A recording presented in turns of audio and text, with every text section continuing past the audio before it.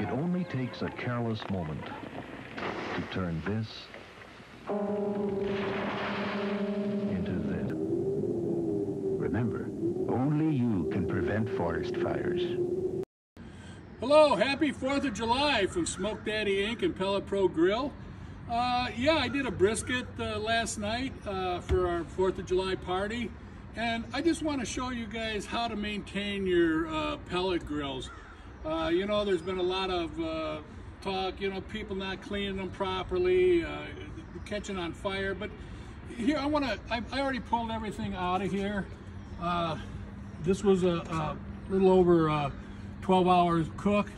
As you can see, this is the way that it should look in the bottom. You know, the ash is not a lot of ash buildup. You don't see a lot of grease pooling in the bottom. If you come across where you're getting grease in the bottom of this thing, you're going to catch it on fire. So we always recommend, here's the drip pan that was in there overnight. And you can see there's not a lot of grease on there, just a little bit. One of the things I like to do is make sure when you're cooking something it has a lot of fat or whatever, have aluminum pan underneath it to catch all that rendering fat. The other thing is, you put your briskets, pork shoulders, don't cram it in there where it's overextending this drip pan, because the grease is going to drip on the sides. Get down in there, mix it with the ash, and again, catch it on fire. I want to show you, somebody sent me a grill that he had problems with. Now that's somebody was not maintaining their grill properly with that. Now another thing I don't like doing is putting aluminum foil on here, because that has a potential to catch the grease.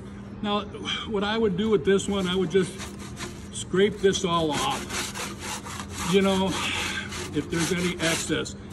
Now again, this guy, I don't know.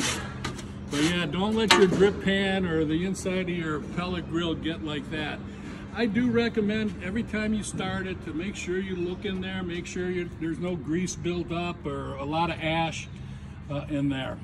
So with that cook, I did use our Heavy D stick burner. We put some nice big chunks of wood. Now the other thing I recommend is one nice big hunk like that on either side. You put a lot of small stuff in there, again, you can catch it on fire. So some chunks like that, even soaked in some water, works out really well.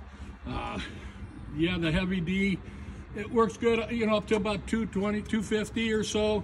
You start bringing it up to 375, you know, you may catch those hunks of wood on fire too. So another thing I want to talk about is your pellets, keeping the pellets nice and dry. Another thing, if your pellets have moisture in them, they may not burn quite efficiently enough. One of the things, especially if you're storing your pellets in here for a long period of time, you know, I always like to try to keep an eye on what the percentage of humidity is in here. Anything under 50%, I think is fine. If it gets above that, you know, the pellets start to degrade and they have a hard time burning. I've been putting one of these little, I forget exactly what they call it, but it helps pull the moisture out. So I've been putting some of those in there, especially if I'm storing it for any length of time.